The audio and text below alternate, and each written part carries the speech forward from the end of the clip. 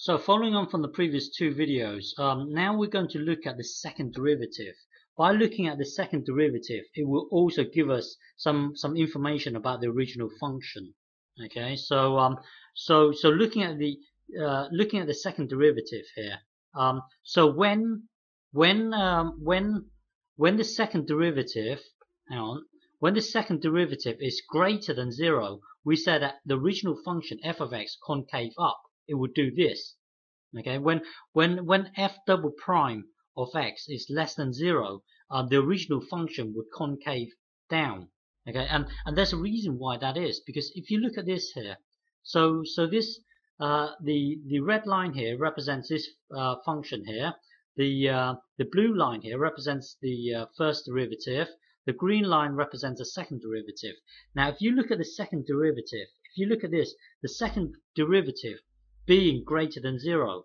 Now, from here is 0. So the region where f double prime is greater than 0, that's this region here. So we are looking at this.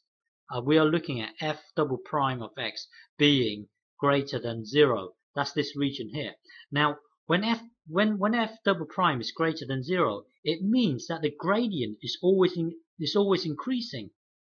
If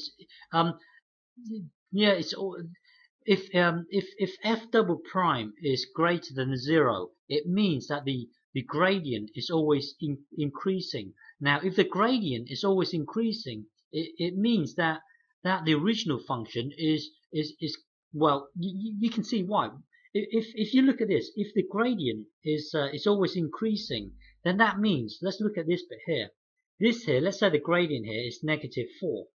And then looking at this here, let's say the gradient here is -3. You can see that the gradient is increasing. Let's say at this point here, the gradients, if the gradient is always increasing, then this here is -2. So you can see it's always increasing here. Here we can say that the gradient is -1, and you can see from -4 is increasing to -1.